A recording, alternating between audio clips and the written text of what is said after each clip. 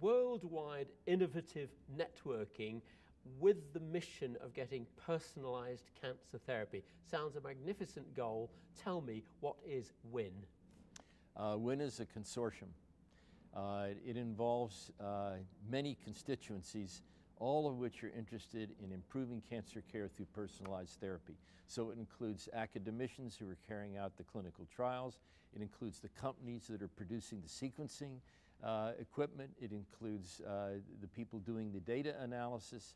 It includes advocacy groups. It includes regulatory specialists, all gathering together at a symposium once a year in Paris, as we will do on July 10th, where each of these constituencies will speak together in a relatively small group with lots of time for questions and challenging each other. And what in fact are you doing then? I mean, it's all about genes and actually looking at the individual patient to see what is the best treatment. We're sharing information and ideas and challenging each other to develop in each of our sectors. We're all looking through different spectacles at the same question. We can all do a more efficient and effective job if we listen to each other and see what the roadblocks are and go home to our places of work and change how we're doing things. What's the significance of WIN to ordinary cancer doctors?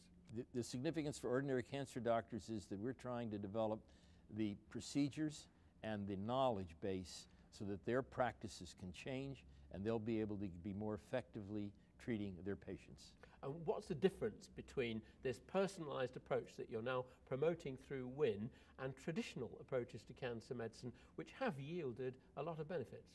I agree. They've yielded tremendous benefits. When I was born, a third of cancer patients lived 5 years. Today, 2/3 live 5 years, but 1/3 don't. And for those, there's going to be a point in their care where we need something new.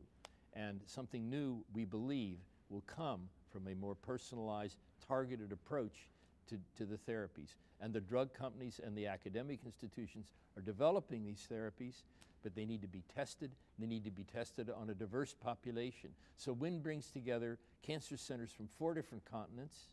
It brings together specialists in clinical trials from academic institutions around the world.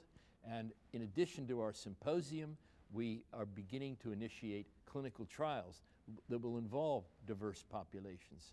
And we will be able to study these drugs in many different countries. And what is new about what you're doing, because scientists and doctors are already quite international, so what's the basic ingredient that could be a catalyst to make things even better? What's new about what we're doing? 2 things. One is we're bringing together specialists that are involved in the technology. Some of the trials we're planning are being really piloted by the companies that make the instruments, that are learning how to interrogate tumors better. Some of the trials are being developed by clinical investigators at universities who think they have a better method for assigning the right drug to the right patient. And the second important thing is there's a diversity in responses and susceptibilities to cancer that we don't know how to measure. And it's important, we think, to study patients in Asia and the Middle East and Europe and North America and South America, because we're going to find differences that we can't predict with any of our tests. So in a few words, what do you want cancer doctors to do with respect to WIN? We want cancer doctors that are part of WIN to participate in these trials. We want to expand the participation levels. We have to prove ourselves. We have to show that this works, and we expect to expand.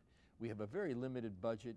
There's no one agency supporting us, but our first trial, Winther, which will open next month, is supported by a $3 million grant. It's €2.3 million grant from the European Union because we applied for funding from them and they thought this was a good project. So each of the clinical trials we're developing needs to stand on its own legs. It's a challenge to put this together. And in Paris, that's the main focus coming up very shortly. In Paris, the main focus is to discuss these trials, but even more, to bring the various stakeholders together in an open discussion, each of us trying to figure out how we can do this more effectively and more efficiently by listening to each other. John Mendelsohn, thank you very much. Thank you.